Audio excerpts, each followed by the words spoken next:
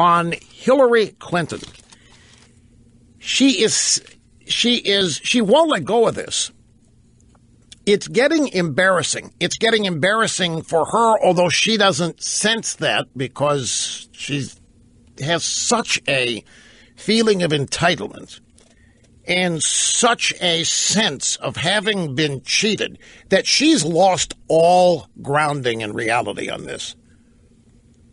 And I think we are learning a lot about who Hillary Clinton really always has been in this little episode.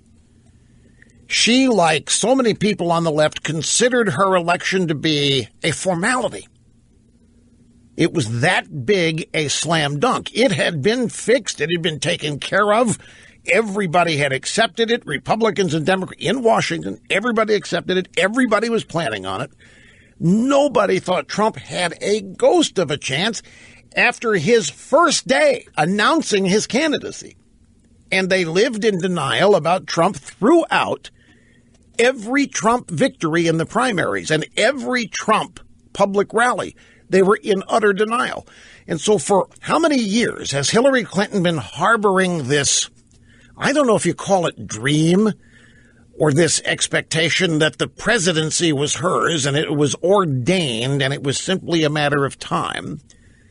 And now it's been denied to her forever, and she simply cannot deal with it. She's having the toughest time accepting it, and she's at it again. She's now saying that the Russian interference in the election was the cyber equivalent of 9/11, where 3,000 Americans died. She is comparing her defeat to 3,000 Americans dying on 9/11, which is an incredible statement to make. What's next? Is she going to compare her loss to the Holocaust? Is she going to say that her loss is the same thing as 6 million Jews perishing in World War II? Anyway, she's out claiming again the Russians hacked the election to undermine our democracy. But who has done more to undermine our democracy than Hillary Clinton, who not only claims the election last November was stolen, but she has claimed that the election in 2004 was stolen in Ohio. That's when John Kerry only needed 55,000 votes to win Ohio, and he could have been president. And they think that the election in 2000 was stolen, the Florida recount in the Supreme Court. If you listen to Hillary Clinton, there hasn't been a legitimate election in this country since the year 2000, and she's just the latest victim. She told some interviewers in Australia, one of the two, that Putin helped Trump win because Putin doesn't like her. And then she said that Julian Assange helped Putin help Trump win because Julian Assange doesn't like her. Now, all this time, I thought Trump was supposed to be the paranoid nutcase. But Hillary Clinton is declaring that she owns that title. Julian Assange, for his part, had a good response to her attacks. He tweeted that Hillary was not a credible person, that there was something wrong with her. He tweeted, it's not just her constant lying. It's not just that she throws off menacing glares and seethes this thwarted entitlement. Something much darker rides along with it, a cold creepiness rarely seen. And whatever you think of Julian Assange, that is a fairly accurate description. She's Nurse Ratched. But folks, now she's falling down again, breaking her toe and showing up late for interviews.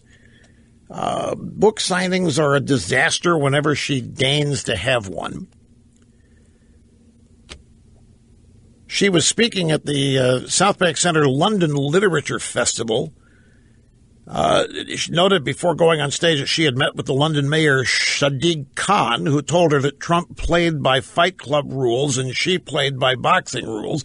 So she's got everybody on her side claiming that she was cheated against.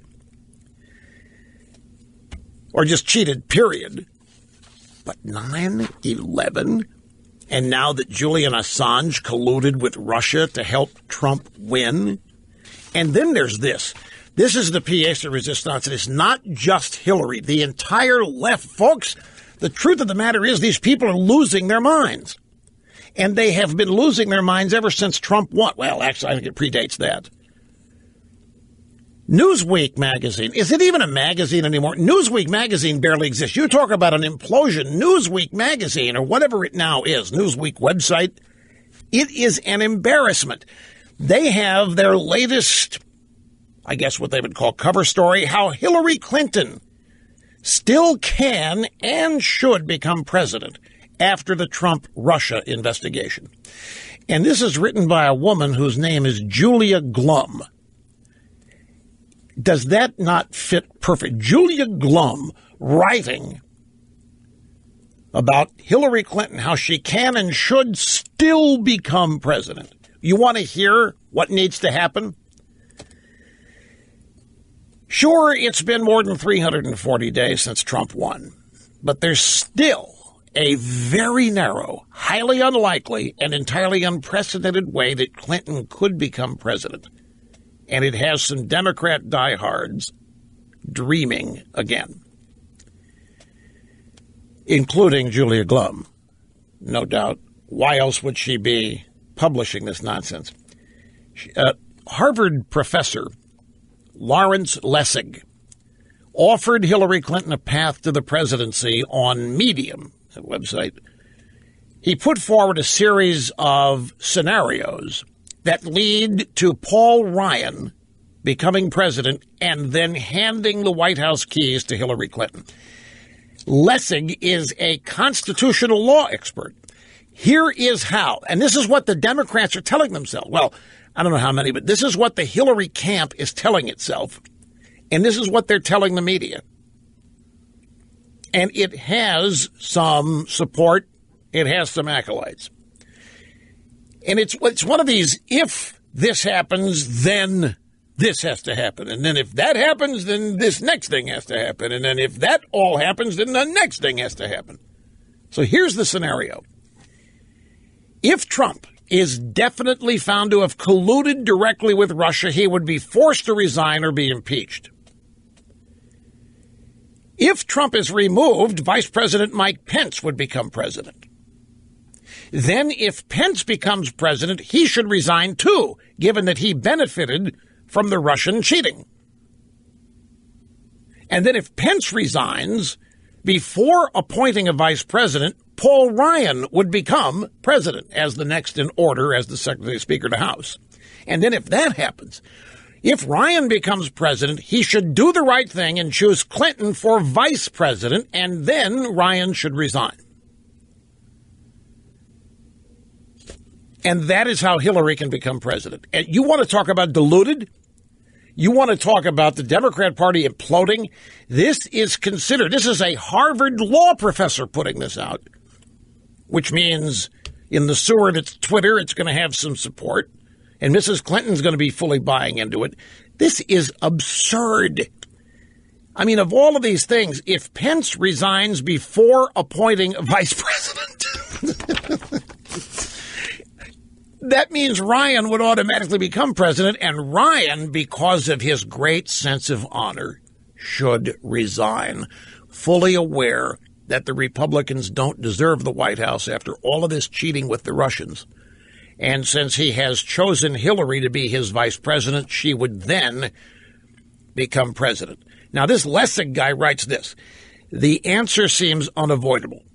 He should nominate the person defeated by the treason of his own party, this is Ryan, and then step aside and let Hillary become president. Without doubt, if Ryan did the right thing, that would be the most extraordinary event in the history of America since the Confederate Army fired on Fort Sumter.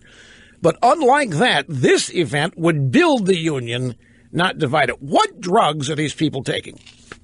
What are they smoking? Now, one thing, don't doubt for a moment that this is why Comey and company made sure there was a special counsel, and this is why Mueller has hired 16 Hillary loyalists as staffers. Because this scenario, in one convoluted way or another, has been the plot since shortly after November 9th of last year. Now, this name Lessig, they may ring some bells. He briefly ran for the Democrat nomination in 2015. Oh, he adds one thing, that after Hillary becomes president, by virtue of Paul Ryan resigning in honor, that Hillary would appoint him as vice president out of political goodwill in an effort to unite America. Now, this all sounds insane, and it sounds unhinged, but believe me, this is why the Mueller investigation, this is why the special counsel was named. I'm telling you, the people inside the Beltway, the swamp, the elites, whatever you want to call them, this is the pipe dream, getting rid of Trump. And it doesn't stop at getting rid of Trump. It doesn't stop until they get Hillary what is rightfully hers. And this is how insane it sounds when it's committed to paper by them. But this is what they're aiming for. And therefore, there are some of these people who literally think this has potential. But it all relies on Mueller now. It all relies on somebody being able to prove irrefutably that Trump and Russia colluded specifically to cheat Hillary. But as our next series of stories will demonstrate, if there was any collusion with the Russians, it looks like it was Obama and the Clintons starting in 2009. And it involves the American uranium supply. And this is not brand new. We've known about this uranium deal for years, ever since Peter Schweizer's book. But what we didn't know was that the FBI has evidence of the collusion, and they shelved it. Hang on. We'll be back and continue after this.